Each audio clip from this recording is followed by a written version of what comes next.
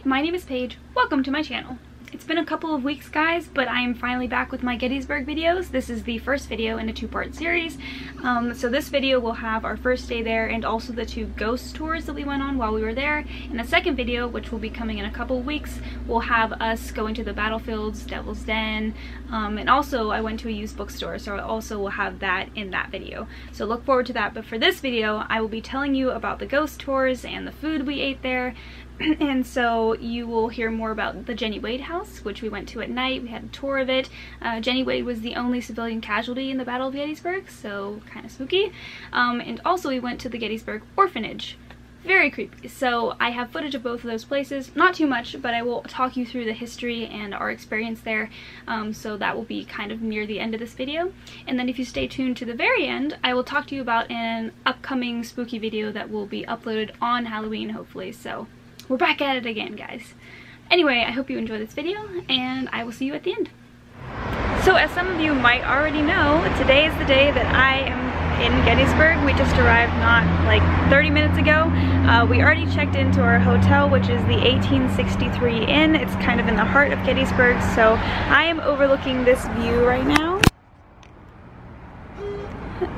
Later on we're going to be going over there, which is an Irish pub, so I'll be excited to show you guys that. And then of course we have this whole beautiful line of shops. I think that is a fudge maybe shop over there. I don't know if you guys can see, but yeah, we're basically going to be walking around the town. I'm going to show you a couple of these stores that we go into, of course the food that we eat at the Irish pub, and we're also planning on going on a ghost tour and battlefield stuff and all that.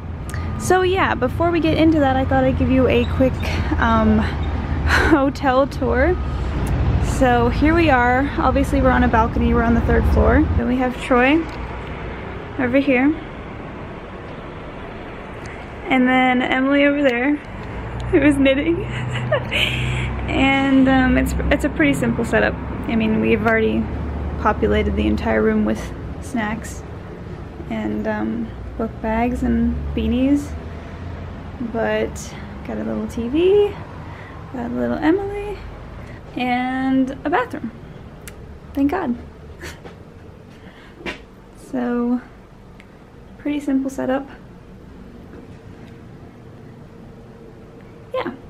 So this is kind of the hotel we always stay in when we come to Gettysburg. We come here, it's kind of like a family thing. We come here every other year, and this has always been the hotel we stayed in. I hope one year I'll be able to stay in a bed and breakfast and potentially vlog that, because I've heard that the bed and breakfasts here are haunted. Ooh, so anyway, I will film again when we are on ground level, and I will talk to you then.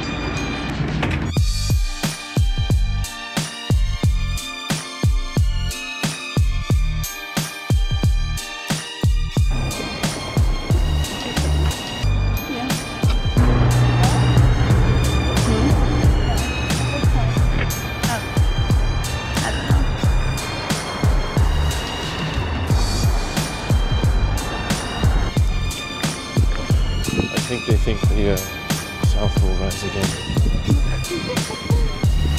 Rosie's collection.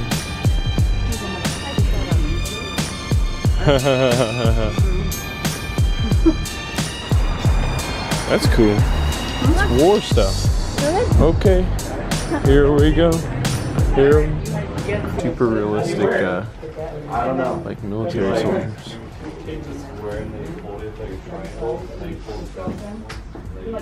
This is really neat. Hot sauce.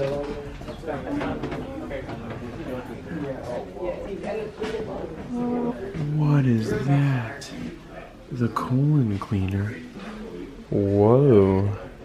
After death. I swear I've heard of that. I thought I saw the hot ones label. I know some of these, like that one. 50 Shades Micro of batch. Sweet flavor, blue crap. Liquid stupid. What if this is good? This is really cool. Pork marinade. Budweiser? Yep. What?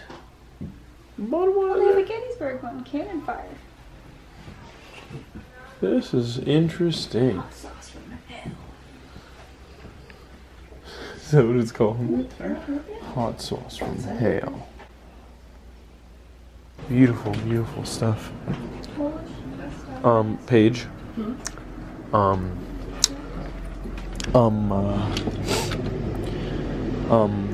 Things that Troy doesn't need, but Troy very much wants to buy. Are you guys gonna get anything that's useless on this trip? Most likely, but not from you. Yeah. Well, then I'm getting one of those gas masks. 'Tis a hat? 'Tis a hat. 'Tis a hat. 'Tis a hat. I'm so done. Pineapple training grenades.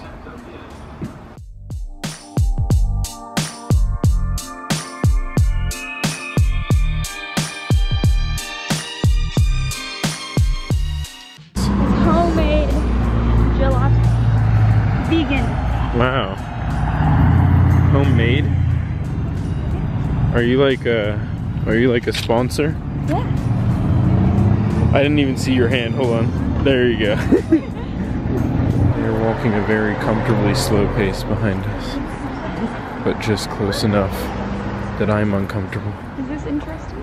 Yes, let's stop here and look at it. It's so interesting. What is wrong? You're perfect.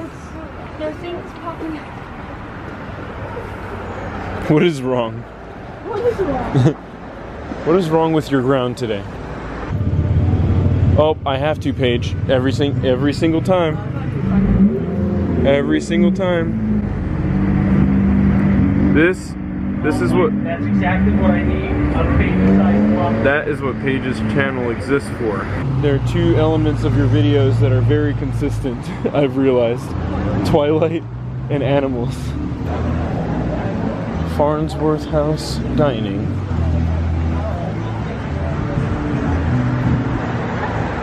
It looks very abandoned. It does look very abandoned, but that could be just because it's an escape room. I say we check that out when there aren't 700 cars. Yes. Oh, well, actually, okay, well, yeah, okay, come on, come on, come on. So we're checking this bad boy out. Oh. Oh my. Oh.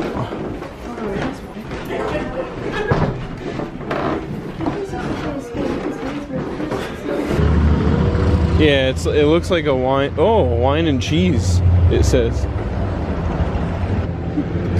I wonder if they'd care if I was filming in here. I don't know, probably you.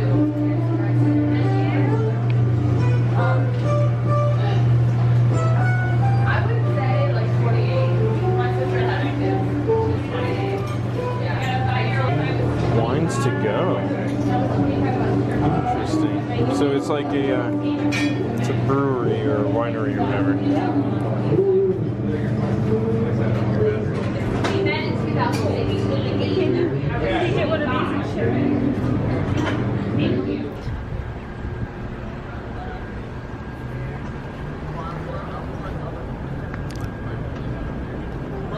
Oh, yep. But he's cute, and I was like, oh. No, that's nice. He's alright.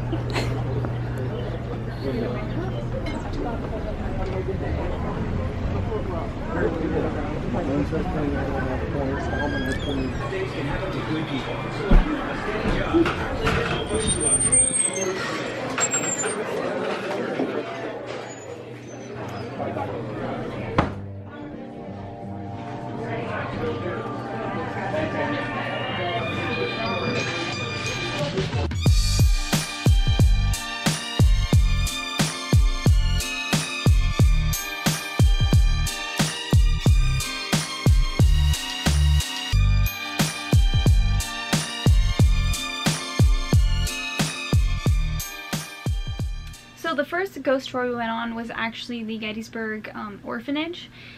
I had never been to the orphanage prior to this visit because I actually didn't know it existed, but that was definitely our highest priority, that tour. And when we went to go book it, or we went to go pay for it because I booked through the phone, they told us that they actually made another tour for Jennie Wade, which we were able to then book to go into right after we finished the orphanage tour. So basically for the orphanage tour we kind of walked around the grounds and we looked into the neighboring cemetery, so we were kind of just like talking about ghost stories, talking about the experiences at the house, or at the orphanage. And then eventually we made our way into the orphanage itself. So the history of the orphanage is a little bit complex, and I couldn't take notes exactly while I was walking through. But the reason why the orphanage is supposed to be haunted, and the reason why it has such a bad rep, is because of the headmistress there. So her name was Rosa Carmichael. And prior to her taking over, I believe that the orphanage was actually pretty successful.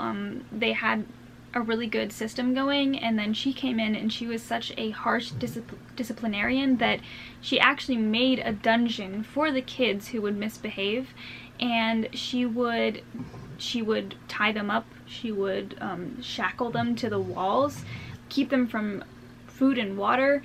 It was absolutely horrendous what she did. So you can actually still see the holes in the stone walls where those shackles were put. And so yeah, after she took over, basically it was a living hell for the kids there. And so the tour guide took us around the upper level, which was the dining room area where the kids ate, which is all period accurate as far as I could tell, and I have pictures of that. And also there is sort of a recreation of a hole that I guess she would put children in, so you can kind of see how the children were treated when they were being disciplined. And after we got done on the top level, with the tour guide kind of finishing the story for us, she took us down to the basement actually, which is where most of the discipline happened.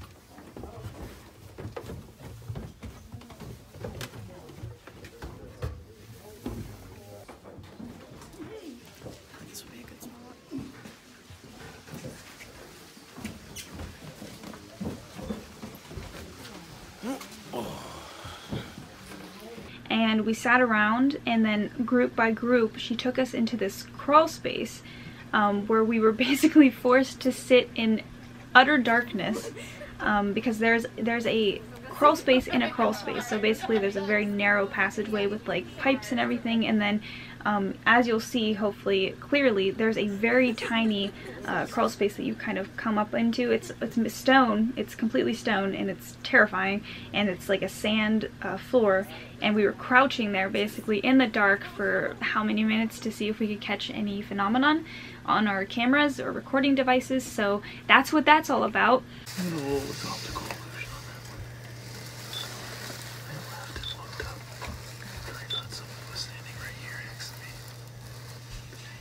I just felt breath.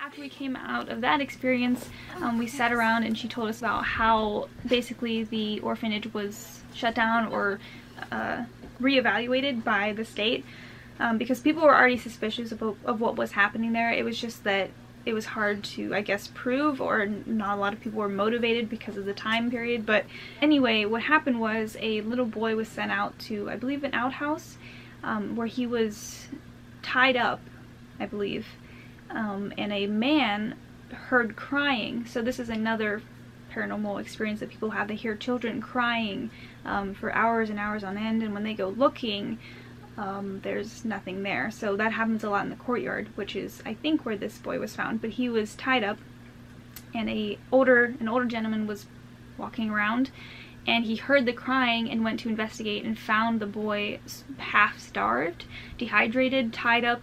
And when he asked the boy what was going on, why was he there, he said that he was being punished by Carmichael. So that was kind of the beginning of the end for Carmichael, and yet I believe she got away with it. So she was forced to relocate, I believe, but that was the extent, I believe, of her punishment. I wouldn't say that the tour that took place outside was very creepy. I mean, in reality, when you take a ghost tour in Gettysburg, you're going to come across a lot of modern noise. So lots of cars, lots of buses, people talking. Gettysburg is a very busy town. So when you go on a ghost tour and you go outside, that's what you're going to run into. But when we went actually inside the orphanage, that was when things really kind of got darker. made me feel very uncomfortable, especially in the basement. So if you're looking to do that tour, I highly recommend it. I think it is worth the money. We spent only $10, so really nothing in comparison. Whoa, where'd you get that coat from? Where'd you get that sweet Sherpa from? Dude, this is this random guy. He like took the shirt off his bag and gave it to me. Dude, weird. You would have thought I would have did that or something. Right? So as I said before, Jennie Wade was actually the only civilian casualty in the Battle of Gettysburg. She was actually with her mother and her 2 brothers, and she traveled to Gettysburg to stay with her sister. So it is actually her sister's house that we went and visited. And basically what happened was she was kneading bread in the morning, I think it was around 8 a.m. and a stray bullet, whatever the specific term is for the bullet that hit her, came through the door at just the right angle, hit her on her left shoulder blade, I think it was, and pierced straight through her heart. So she died instantly. And I believe there were Union soldiers staying in the house, so they ran downstairs, they carried her body to the basement where they laid her until they had the time and the safety to actually bury her in the backyard. So Jennie Wade was buried 3 separate times.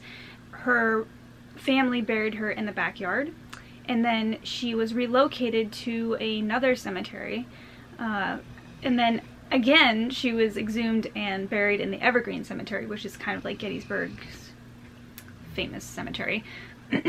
So Jennie Wade is actually kind of hailed as a hero of the Battle of Gettysburg because the bread that she was baking was for the Union soldiers. I'm sorry if you can hear my dog snorting, he's sleeping, but yeah, she was baking bread for them. So later on, her mother was granted a pension because they treated her daughter like she died in service to the battle because she was baking bread for the soldiers. So something a little bit sad about the tale of Jennie Wade, apart from the fact that she died and she was the only civilian casualty, which really sucks, she was betrothed to a Union soldier. So when Jennie was fatally shot, she actually didn't know that her fiance was in captivity, and he would never find out that she died either because only a week later he died in captivity. But what's kind of nice about it is that Jennie is actually buried quite close to Jack in the Evergreen Cemetery, so at least there's some sort of comfort there, I guess. As for my experience in the Jennie Wade house, it's a very popular spot for ghost sightings. I've been there twice, so I went there maybe a few years ago. One of the first times I went to Gettysburg, I visited the Jennie Wade house, and I also went again this time because Emily had not seen it yet. And I will say that the house definitely has sort of a creepier aura. It's a very small house. In fact, it's almost butted up against the 1863 Inn, which is the inn that we stayed at, which is a very big hotel. Going in there, it's very cramped. The stairwells are very tiny. I personally have not experienced anything paranormal there, but there are a few stories that kind of circulate that house, and one of them is that there is a little boy that haunts the house. Nobody knows for certain who it is. I don't think that they believe it was one of Jennie's brothers. I think they think it was one of the other residents because the house was split in two. So one side Jennie's family lived on and the other side was another family completely. So there has been sightings of a little boy there. The owner, I was told, saw a little boy peeking. There's like a stairwell and he was standing at the bottom and he looked over and saw a child's face kind of like peek over. So that was one of the sightings that I was told about. I was also led down to the basement where they laid Jennie's body for how many hours, and we were all shown this like recording that was taken, I'm not sure when, but semi-recently, and it was taken down in the basement, and you can hear, it was when the house, I believe, was empty, and you can hear sort of this like mumbling conversation between what sounds like an older man and a little boy. And there's also like a humming, the boy's like humming a song. Another interesting thing that they keep in the house, if you ever are interested in visiting, they actually do keep I believe it's the floorboard, or it's a chunk of wood where Jennie's blood, you can see her blood splattered on it. I'm not sure exactly what would possess a person to keep that, but I guess historically it's valuable. But they do actually have that behind the glass if you ever want to go and look at it. And they also have other artifacts from the family, the house, etc. I highly recommend going to the Jennie Wade House on an off season. So we went very close to Halloween, and a lot of people go to Gettysburg to get those spooky experiences, and it really retracts from the experience to have to kind of push your way through a group of people just to see like a bed. So definitely if you're looking into visiting Gettysburg, try to go to on an off season if you can, because it was much creepier and much more intimate the first time I went, because I was in a group of 4 people. So we basically had free run of the house, and it's much spookier if you're able to actually hear the creaks and groans and peculiar noises of the house rather than hearing the heavy breathing of the dude next to you. Okay guys, so that is the end of my footage for day 1 of Gettysburg. Like I said, you can look forward to the second Gettysburg vlog, which is still a little bit spooky because we are going to the battlefields and we explored Devil's Den and all those kind of iconic places, so you can look forward to that. However, the next video that I will be uploading on Halloween will be my October wrap-up. So basically I'm in a race to finish the scary books that I'm reading right now, which, wish me luck. I'm gonna do my best to probably finish them tomorrow, hopefully. I mean, Halloween's on Thursday, so anyway, wish me luck on that, and I will see you back here on Thursday, aka Halloween. So yeah, I'll see you then. Bye!